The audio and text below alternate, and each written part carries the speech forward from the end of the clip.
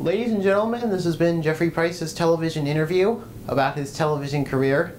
I hope you do very well in television in the future. We'll take a short break and we'll be right back. Hello everyone, it's Jeffrey Price, and today I'm going to be showing you how I did that cloning effect. You know, how I doubled myself in that scene you just saw. It's basically very simple. First of all, you have to shoot the two scenes of you in the different areas, and you have to have them imported to Final Cut Pro. You have to mark in and out points of your scenes that you want to include. So as you can see right here, I have my first one selected and have the in and out points on it of me in the left chair.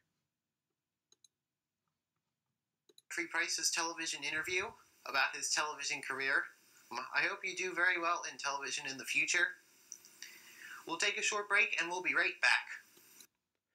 Okay, so once you have your in and out scenes selected on the first scene you want to include, you want to drag it down to the storyboard.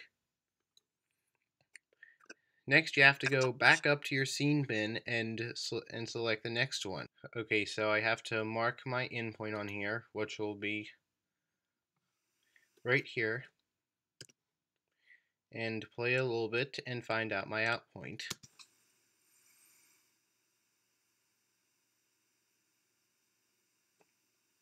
Which will be right here. Next, you do the same thing, you drag it down to the storyboard, but drag it on top of the original scene. You have to make sure that both of these are the same length. I'll explain why later. So I want to make sure that this is the same length. I'm going to mute this down because the right person isn't speaking on here.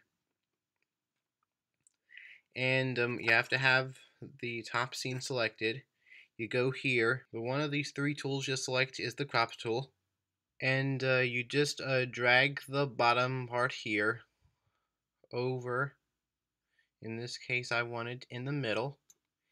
And that pretty much crops the right side of the screen, the scene of the person to the right. If you shoot both scenes and the shadow or something affects the light on one scene, it's going to expose it.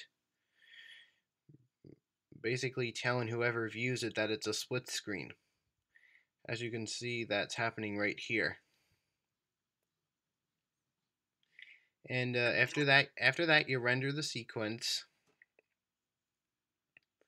And the reason why you have to have both these videos the same length is because if you have scenes before and after, one part of the screen will pretty much cut before the next screen does, going into the next scene.